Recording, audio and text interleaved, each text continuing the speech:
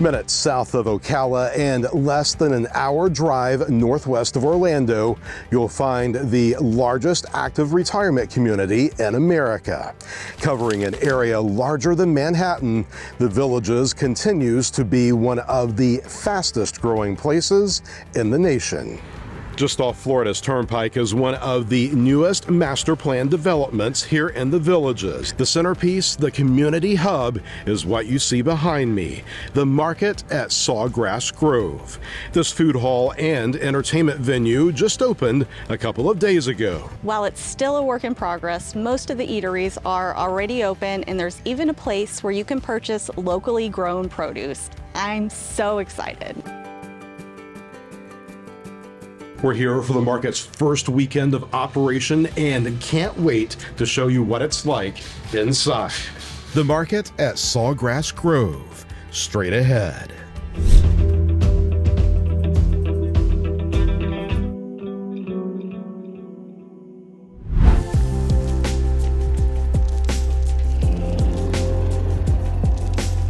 Like we said, the market is opening in phases. Behind the fence is an outdoor entertainment area with a stage for live music performances.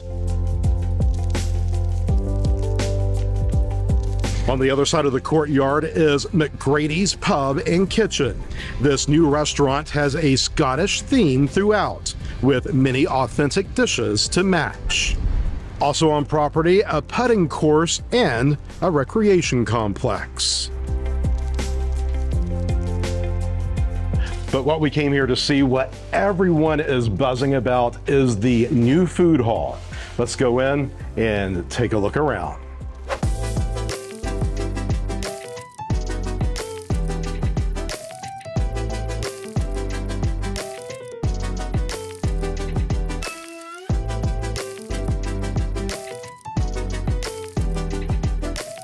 So what do you think? It's pretty impressive. It's got a really sweet vibe as soon as you walk in the door. This shows the layout of the market's interior. You'll notice the eatery surround a large open community gathering space with lots of places to sit and get to know your neighbors. Sawgrass Bar is in the middle, making it really convenient to pick up a drink to go along with whatever food option you select. This food hall is fairly modest in size. There's a coffee shop, a sweet shop, a place to grab a burger or a pizza, and a stand selling locally grown produce. A seafood shack, a butcher shop, and teaching kitchen are planning to open soon. Before Abby and I go around and sample some of the food, let's take a closer look at some of the design details of the market itself. Right away, it's bright, it's airy, it's welcoming. Warm hues mixed with brick and wood textures to create a sophisticated, modern look.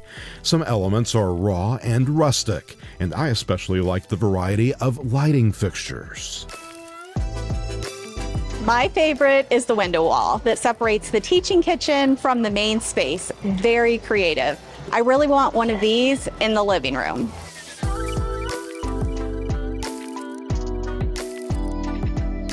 Now let's get started sampling some of the food. This bag of popcorn is one of the cheapest snacks you can get here at the market. The Villages Grown pops their own popcorn. It tastes like movie theater popcorn, but even better, and it's only 50 cents. This is a really great option earlier in the day when you're waiting on a lot of the food vendors to open. Willy's Original is a concept out of Orlando with a popular location at Gatlin Hall Brewing. Looks like it's going to be a perfect fit here at the market. Taking a look at the menu, Willy's is known for its classic smash burger, but they also have a variety of chicken sandwiches and a jumbo beef hot dog, along with a chopped salad. Price-wise, very reasonable, everything on the menu under 15 bucks. I ordered the All-American, a double-stack Angus burger topped with American cheese, pickle, and Willy's burger sauce. We have been a lot of places, and we've always tried signature sauces. I'm usually not the biggest fan of signature sauces, but this sauce that's on this burger, the Willy sauce, It just has a nice fresh flavor. It goes really well with the hamburger and the pickles. It just ties it all together. The side of crispy fries with Parmesan and rosemary came in at $4.50. We also got the crispy cheese curds with the tomato basil sauce. Those are really good. Nice crunch, cheese in the middle. Can't go wrong. We've now made our way over to Frenchy's Wood-Fired. Each pizza here is made to order with the freshest of ingredients and baked in a giant wood-fired oven. We ordered the Roni for $15. It's a pie with my favorite type of pepperoni, cup and char. The Village's Grown was born out of a desire to provide residents and the surrounding community with hyper-fresh, nutrient-dense food to support healthy, active lifestyles. So I made it with a little bit of an Italian twist. I used enough Italian seasoning, but it's the heirloom tomato, it's an onion, a cucumber. Isn't it wonderful? To learn more about the Village's Grown produce, visit their website. We also have a link at ChadGallivanter.com.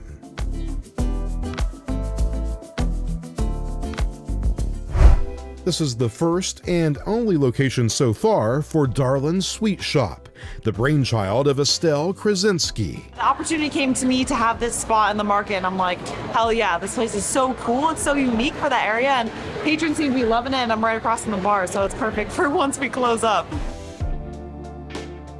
One of our lesser known products is actually our handcrafted pints. So what we do is we use the Darlin's baked goods, and then we'll chop them up and I hand mix them with ice cream, and that keep them super cold. I have this freezer that'll keep them like -15 to -20.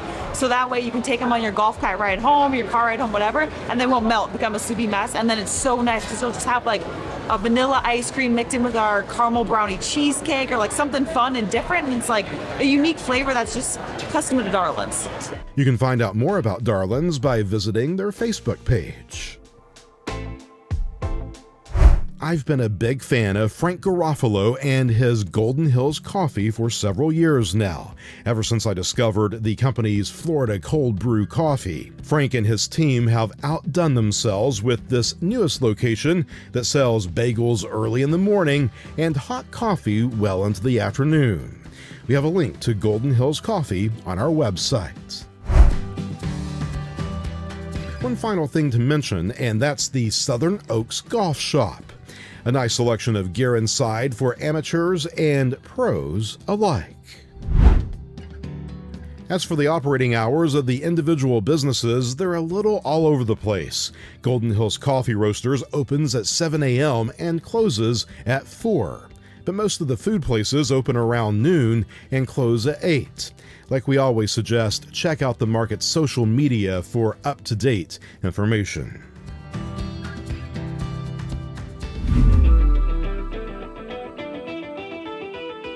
That's gonna do it. A quick look inside the new market at Sawgrass Grove in the Villages. Let us know your thoughts about this unique food hall in the comments below. Do you enjoy this type of content? We'd love to have you sign up for our newsletter, Gallivanter 75, where we provide quick tips and photos from some of our favorite places. Sign up now at our website, ChadGallivanter.com.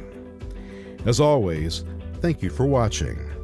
Had a great time today here at Sawgrass Grove. Fantastic food, even better people. You need to come and check this place out here in the Villages. From Central Florida, see you next time.